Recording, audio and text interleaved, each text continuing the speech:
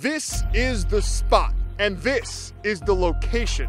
The state-of-the-art Stoker Stadium. This is where you'll see hits, where you'll see highlights, touchdowns, big plays. On Saturday, right here on this field, college football returns.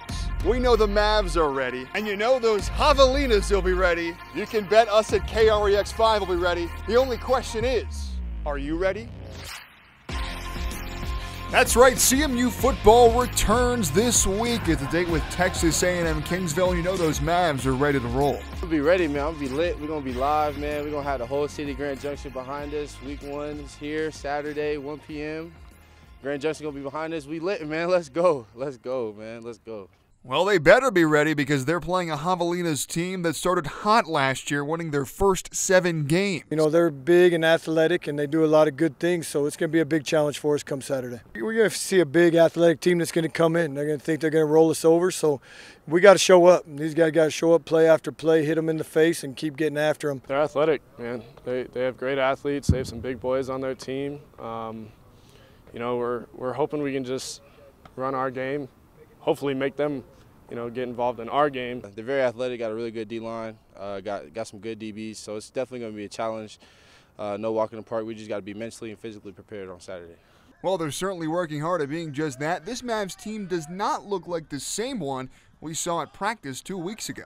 It's a different team, man. From the O-line to the quarterback room to the receiver room, it's a completely different team. Start to build on the consistency, putting it together every single day. We've had some ups and downs, but guys regrouping, gathering, moving on to the next play. We got to learn how to deal with the highs and the lows and the adversity, and we put them in those situations during camp. So just watching those guys respond and get better each day has been big. What our coaches are doing with us, they're instilling faith and trust in us, which I think is helping the players grow and develop as players.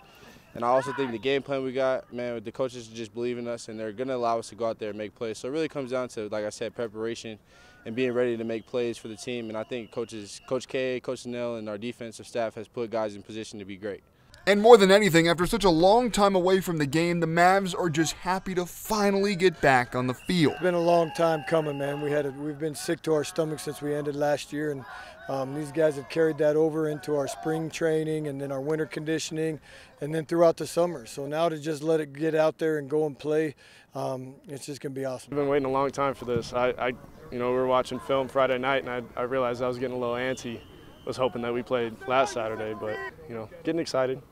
And if you ask quarterback Leslie Richardson about this Mavs offense, he'll tell you to watch out. I'm going to always take my guys over everybody else's guys, man. I think we got a good O-line. Coach Wick has been really working with our guys to get them prepared. Seeing different fronts in practice. You know, we've been working really hard in scouts. Coach Holmes, Coach Hill, they've been getting our receivers right. The chemistry's getting down, man. We got some really good receivers out there. And then, yeah, man, Coach Schultz, we got the running backs. We can run the ball too. I think that's what's going to be so dangerous about our team, man. We can run the ball just as good as we can pass the ball, man. I think we're going to be a dual threat team. Well, whether on the air or through the ground, only one thing matters to these Mesa Mavericks. Beat Kingsville. That's all that's going to be going through my mind.